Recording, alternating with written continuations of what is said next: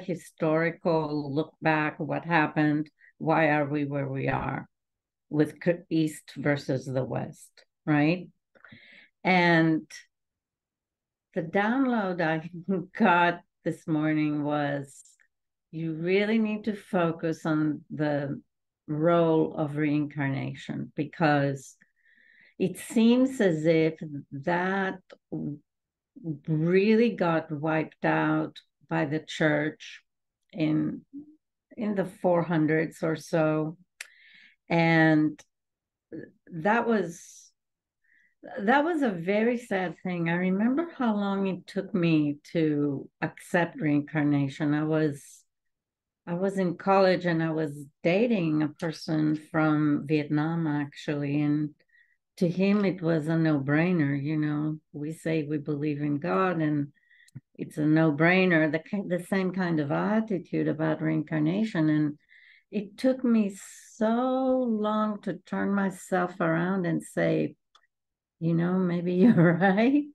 I mean, it literally took me to where I was remembering scenes from past lives. I just couldn't accept the concept based on all the schooling I had had up to that time.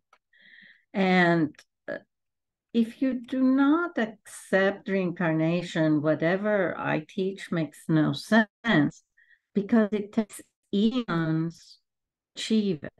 The people who sell books and webinars right now are people who say, this is a magical thing that will happen to everyone in an instant. And I go like, you're so wrong. But if people don't believe in reincarnation already, how could they go for anything I say when it takes so many lifetimes to build that character, to build that discipline, to build that taming of the self, and get up there and be with the spiritual side. So, and I was listening to one of these this morning, and it's all wonderful, but they assume a universe where everybody is the unhappiness you experience is the equivalent of what the middle class in America experiences. And that is so far from the truth. Your issues are not the waiter who went to lunch and wasn't there to serve you.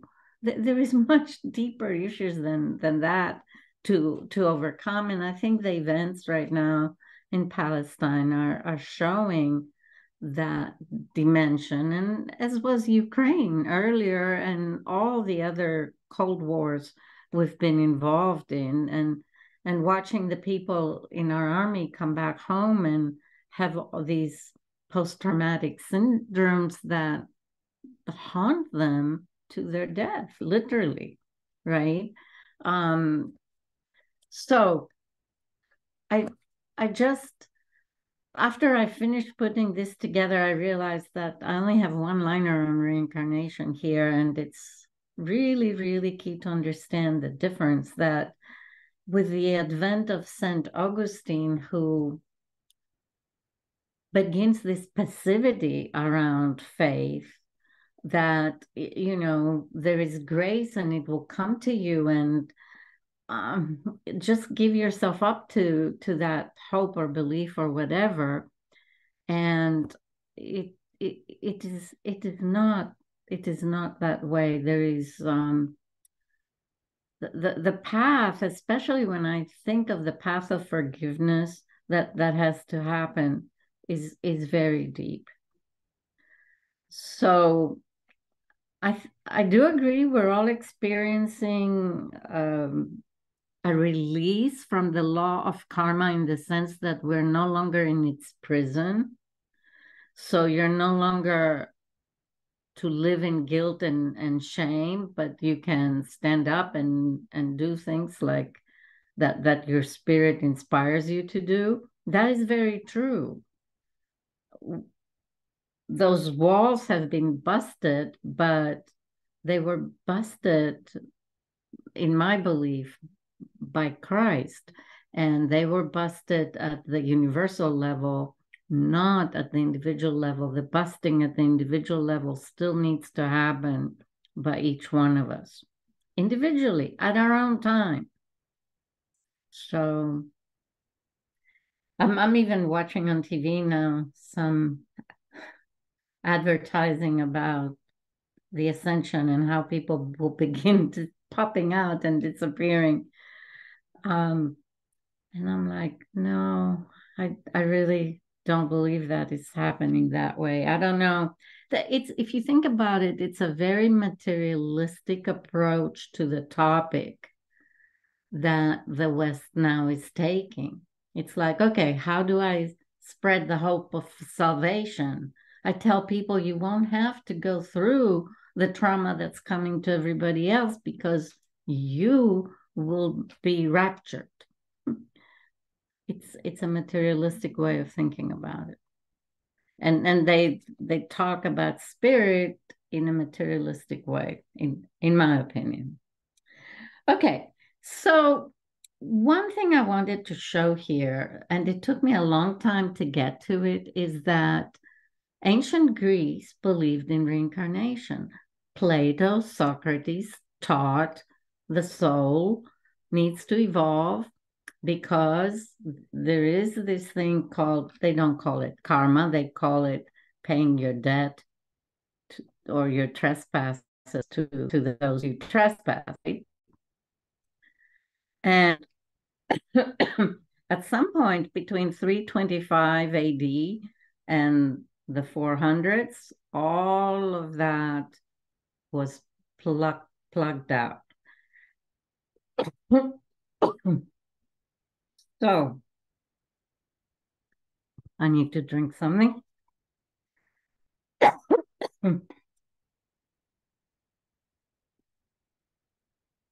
So what I wanted to start with is some very basic concepts we have, like the concept of the spine. Look how we divide the spine. We divide it exactly the same way as the chakras. That is not an accident. It's all of these knowledge was a lot more universal in antiquity, and the sages would get together either in the physical or in the spiritual domain and coalesce in what the learning is to be.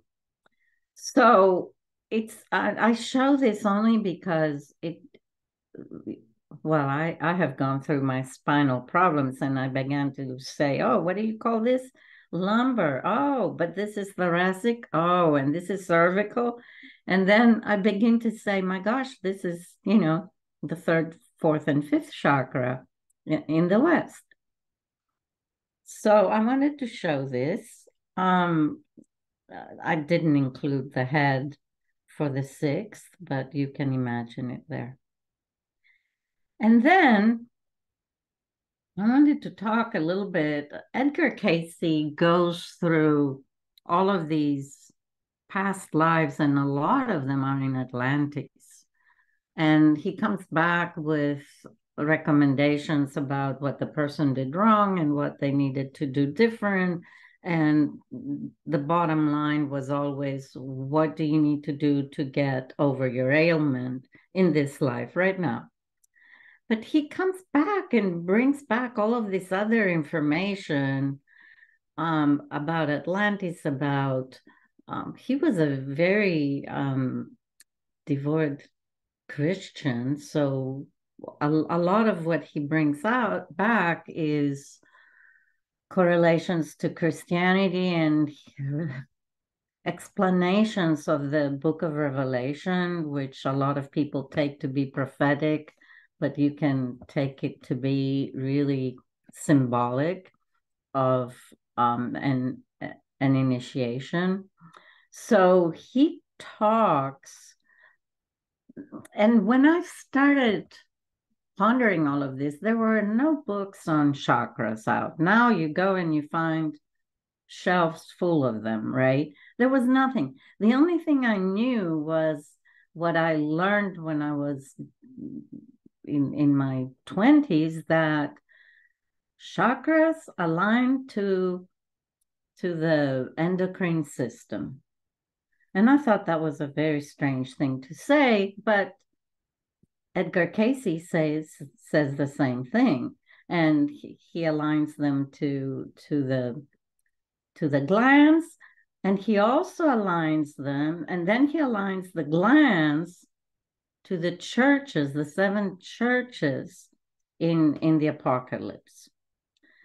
Now, I have not dived in to understand it, and I'm sure there's a lot of understanding that needs to happen there. I haven't done that.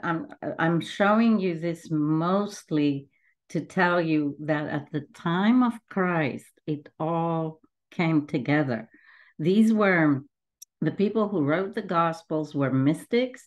They had gone through initiation either in that life or in previous lives. And all of that knowledge is what was getting taught when you were studying to become an initiate. So, and mostly I wanted to show the alignment between the glands and the chakras, because if you look at the Greek word for the endocrine, it's a Greek word, and it means either endo means inner, and krinos means either krini in the feminine would mean spring, or krinos in the masculine would mean lily. So by spring, I mean water source, right?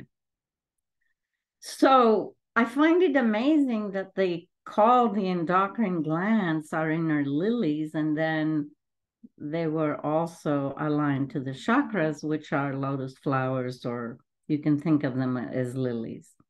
But it makes sense, because if you go within and you begin to have some kind of clairvoyant vision of these energies, everybody will see the same vision, right? And they are like rotating flowers. So it makes sense that they're called that. I just use it to say, don't assume that the Western world was ignorant of these energies, right? That's all I'm trying to say. And all my life, I tried to go back to the life of Christ and reconstruct what knowledge was available then, right? And why did we destroy that step and then start everything as if from zero with going on with Christianity? And we created a big vacuum or void under our feet that now we risk falling into unless we resurrect Christianity in a more complete way. And here I show starting with the gunner at the bottom, where the glands are. And I have to tell you, when you read Homer, whatever gets translated as I feel it in my heart, they didn't say heart, they said thumos. And thumos is also the word for anger in Greek. So it's as if, it's a feeling that is generated or was by then generated in the heart. Today it's generated in the brain. But so they were a lot more in touch. I mean, think about this. Homer must have sung around 1000 BC, right? And they were aware of that gland, that a poet speaks to it. And it's more important than the heart in terms of being the center of something.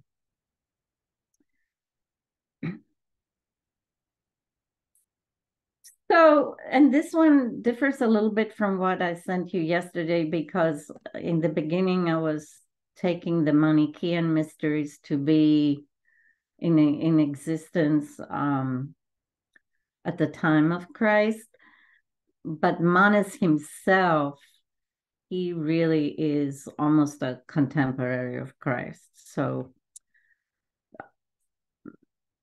if you think of the initiation schools as existing in Egypt, existing in Greece, I'm sure there were initiation schools in Persia because Zoroaster was such a great figure, and must have left a mystical school behind. What you find in Egypt and Greece is attention to learning through the mind. And what you find in Persia is more attention of how to awaken the will. So you can choose between good and evil, because Persia was very much about sun and darkness, good and evil, the dualities that we see in the Bible, because the Bible was written during the Babylonian occupation. So the Essenes was the most important and probably the one that was the closest to Jesus, and he was probably an Essene himself. I don't know the degree to which rabbis had to go through an Essene education. Anyways, all the way to Plato's Academy, and Plato's Academy lived well into the next. It probably lived for about 1,000 years, if you think about it. That's amazing. And some people are reviving it today as a school of initiation. But what we have that remains of Plato is the dialogues, and I don't know to what degree they've been modified by translators. But Plato went way beyond that and discussed concepts that you only see in discussions of the Merkaba today, about the different solids, the icosahedron and the dodecahedron, and how they all fit into one another. But I only know that he talked about them. I don't know what he said about them, because the minute you enter into those geometric figures, you're entering a realm of magic, and I'm sure if anything was written about them, it's all disappeared or only resides in the Vatican Library. But Plato talked about Atlantis, and Plato talked about the Platonic year, which is the 26,000 years cycle that the equinox takes to go around the entire zodiac. Marina, are you familiar with the writings of Drunvalo Melchizedek?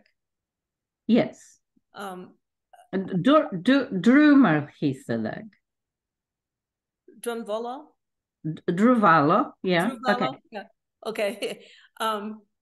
Yeah, because when you were talking about the Platonic solids, I read that book so fast because it explains sacred geometry. I kept hearing the term sacred geometry, and to me, it explained the sacred geometry to where it made sense to me. And when you were talking about Plato and the geometric figures in the Merkaba, I think that's he had two volume books. I think it was the Flower of Life 1 and 2 or something like that. Yes, yeah, I know the book you're talking about. Yeah. I was just curious how that fits into what you're talking about right now. Or does it? Absolutely does, but we do not have surviving writings from the Greeks on these things. That's all I'm saying. Oh, okay. They might exist in the Vatican if the Vatican decided to save these papyri. Yeah. I don't know. I don't know. Well, do you think that the removal of the concept of reincarnation in Christianity by the religions was more to keep control over the populace, since if this is your one shot, you got to do their rules, as opposed to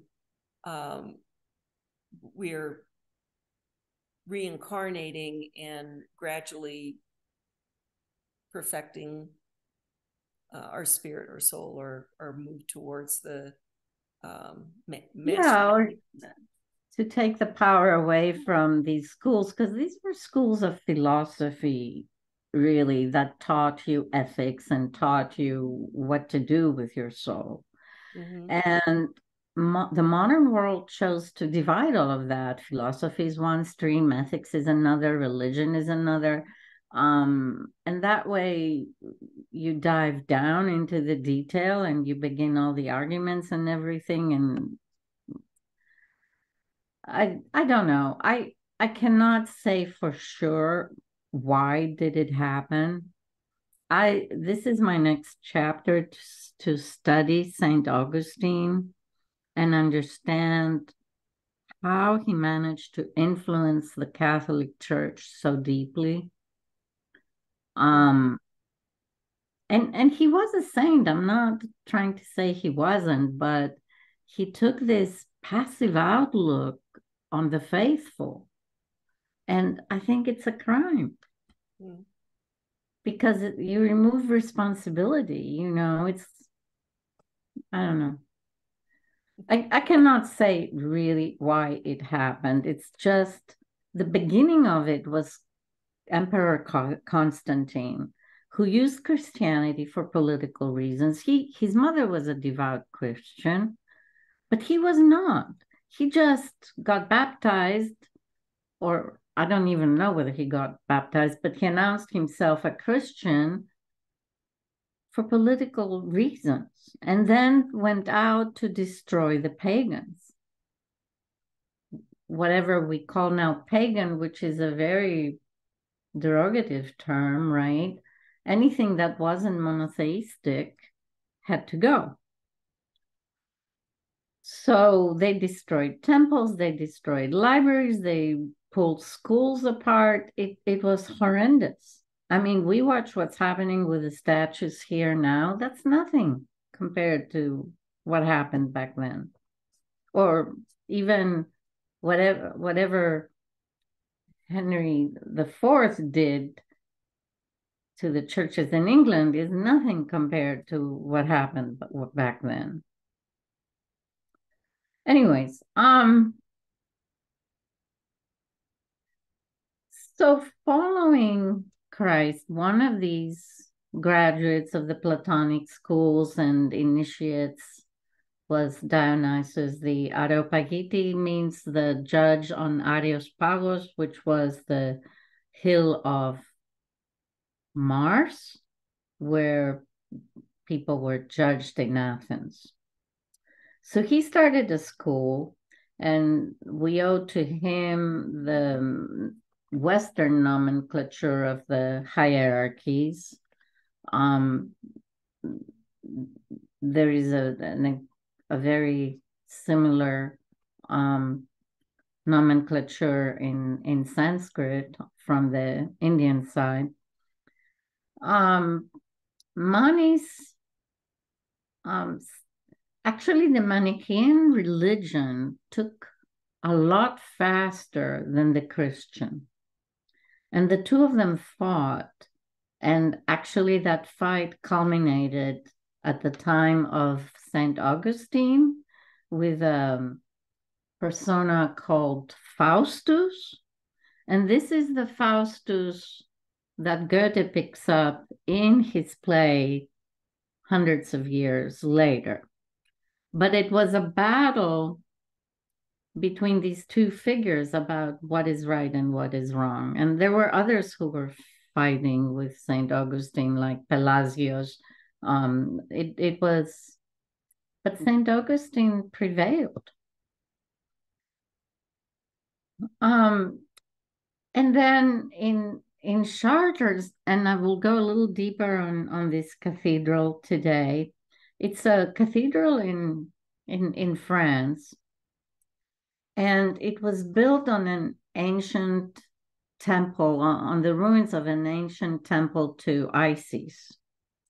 And there was an Isis holding the baby Horus in her arm. And it was a wooden statue, and it had gotten burned, and it looked black. And that's how the concept of the Black Madonna came to be. And then a Christian church was built on top of that. Some say Joseph of Arimathea and Mary Magdalene on their way to England stopped there and did that. And they devoted that church to Mother Mary. And then that church got burned and it got built again. In the last edifice that stands today, there is a lot written in it architecturally, in the statues, in the figures in the windows, that talks about esoteric Christianity. This is also the church that has this huge labyrinth on its pavement, and a lot of people visit it, but they do so to celebrate the divine feminine and other things that are not necessarily Christian, in the church's way of looking at Christianity. And the School of Chartres had taught the Platonic path, as far as we know. So it was the survival of the Plato's Academy. It's almost like it moved there and continued there. And then you have the mythical knights and King Arthur's Round Table. It touches a little bit the story of the Grail, and that's in the 500s, 600s, 700s. And then you have the Rosicrucian connection to the Grail, and that Rosicrucian school survives today, definitely in the spiritual realm, definitely in Rudolf Steiner's anthroposophy. I don't know if there's other Rosicrucian schools as well. Maybe there are. And finally, you have the Knights Templars in Malta. And all of these are esoteric schools of esoteric Christianity. I'm sure there's a lot more. I just touched on the main ones that I could see.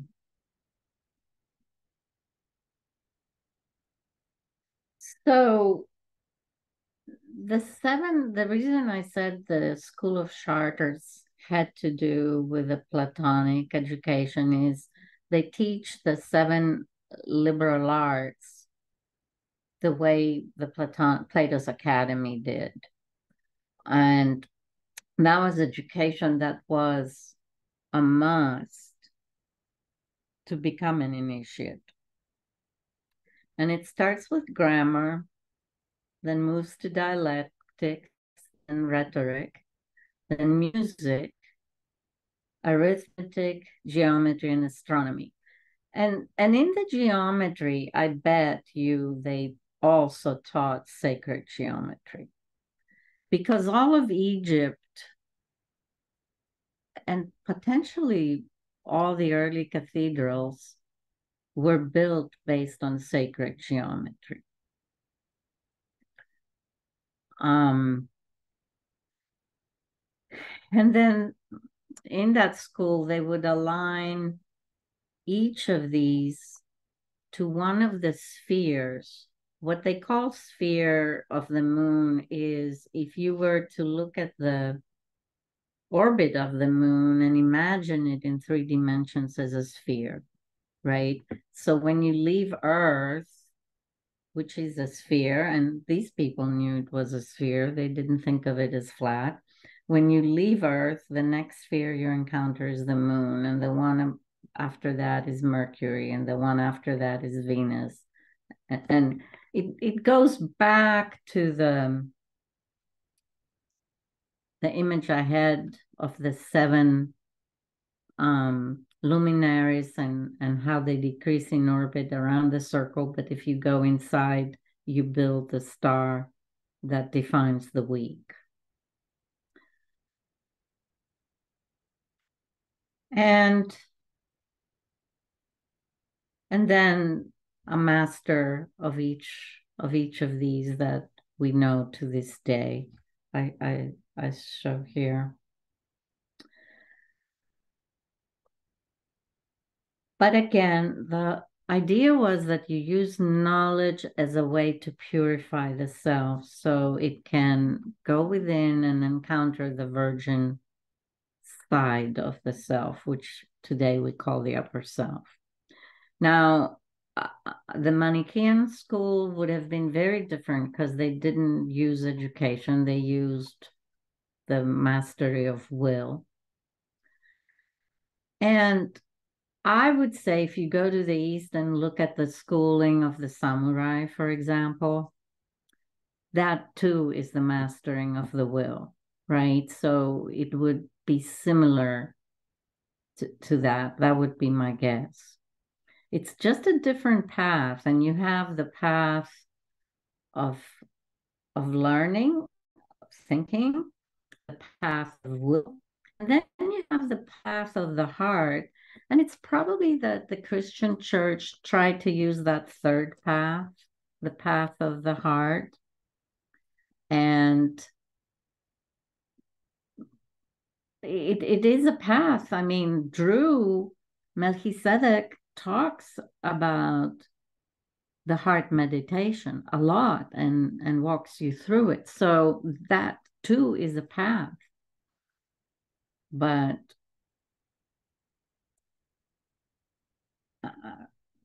so it could be that Christianity tried to be on that third path, and that's why it broke away from the other two. I don't know. So here I talk a little bit more about Dionysius. I was raised in Athens in a Catholic church that was called Saint Dionysius, so I connect to him. But he's claimed to have started that school in the Shards area, and he was an initiate at that time. You had your choice to do Greek, Egyptian, Persian. There were a lot of options for initiation, and some people took multiple ones.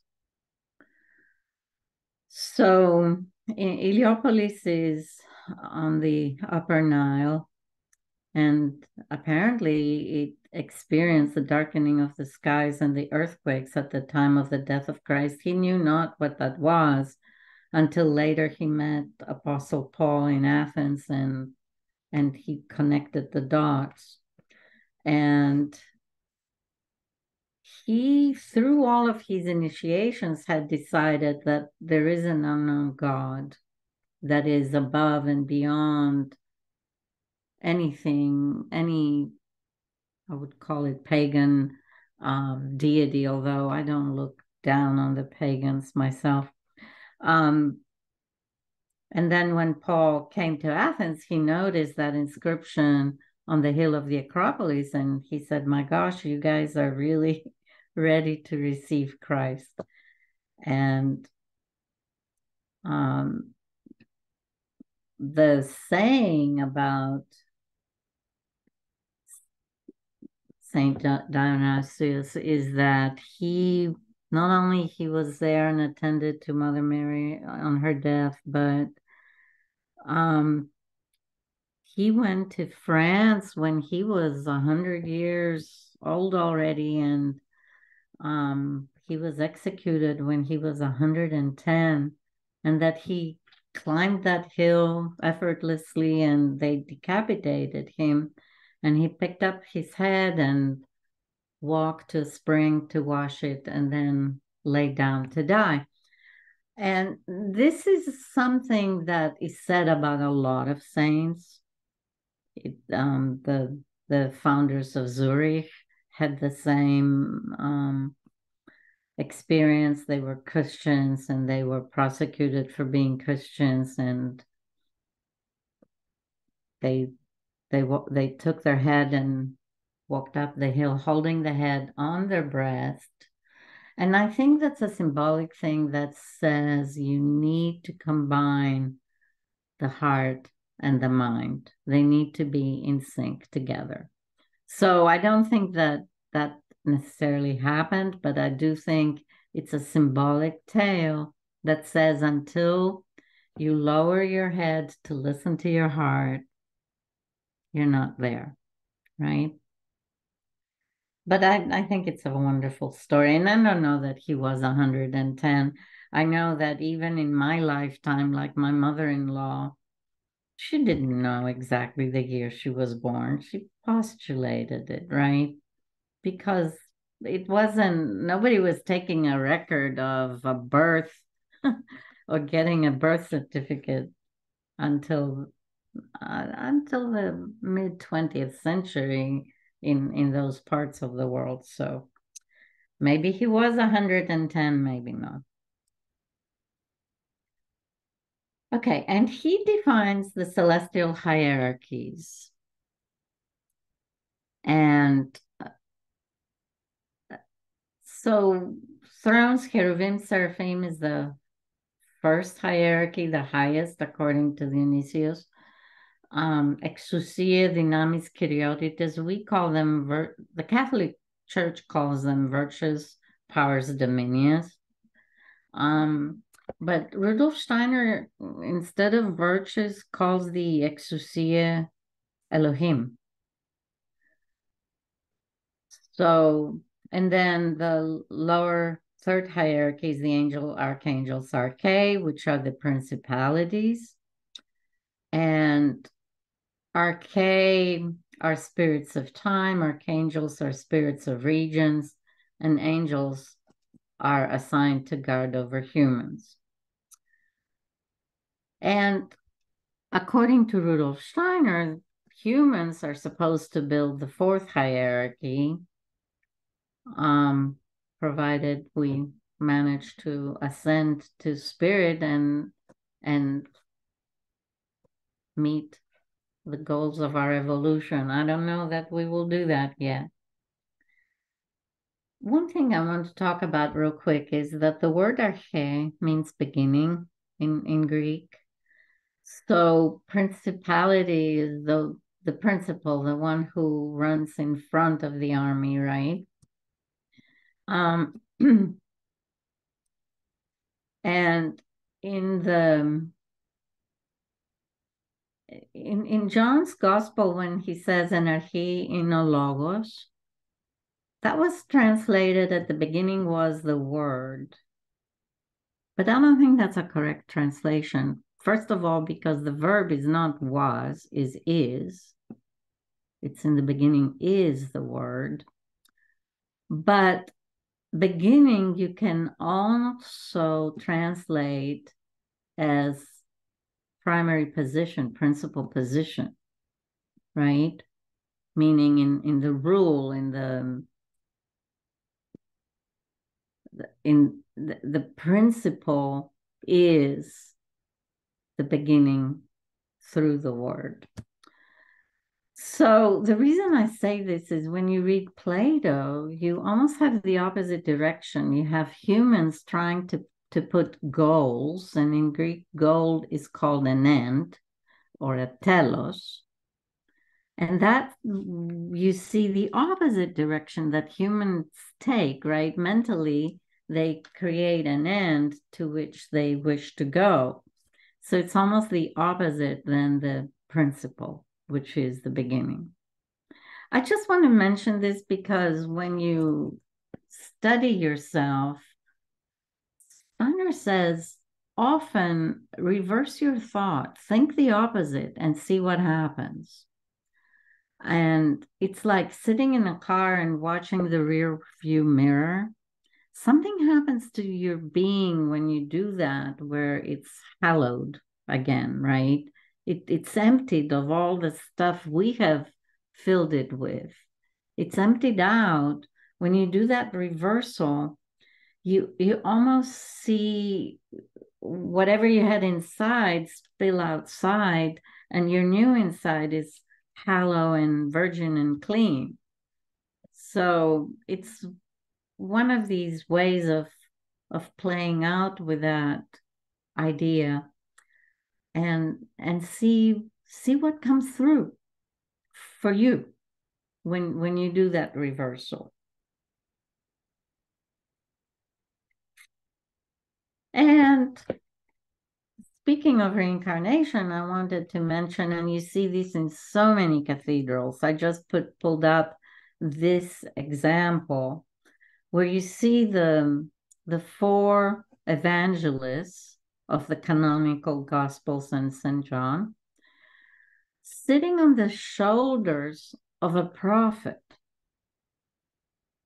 And to me, that means, yeah, we can only do as much because there have been our forefathers before who accomplished so much or stood so high or tall.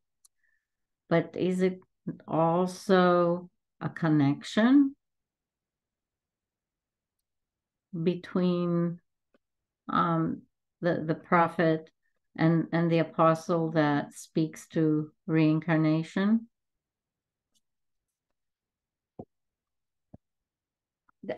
Nobody can answer that. It's just something you need to be open to, right?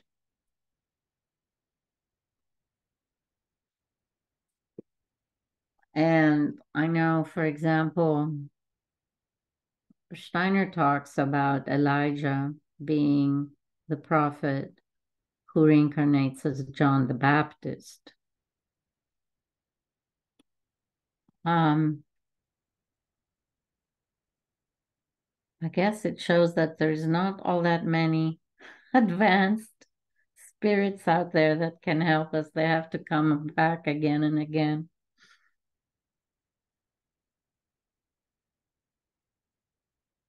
Okay, and the keys for ascent that were taught at charters were more of the heart path that the Christian church was working on.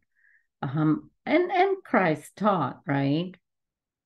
Humble mind, the zeal to learn, life of quiet. The silent search, that is the hardest thing to do, because when you begin to see all of these other things, you want to tell everybody about them. And you need to go through a silent period until your picture is complete. Otherwise, you jump to weird conclusions.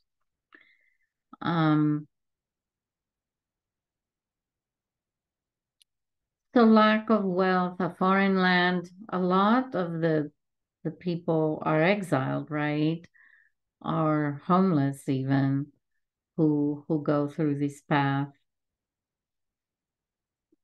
And love for one's teachers, I love that one. So it's a fusion between Platonism and the teaching of the seven liberal arts and Christianity that teaches this kind of path. But it still goes back to knowing yourself, taming yourself, and that's a way to harness polarities through transmutation, through the baptisms, right? You work on yourself. So that's all I have for today. It was wonderful as usual. Thank you so much.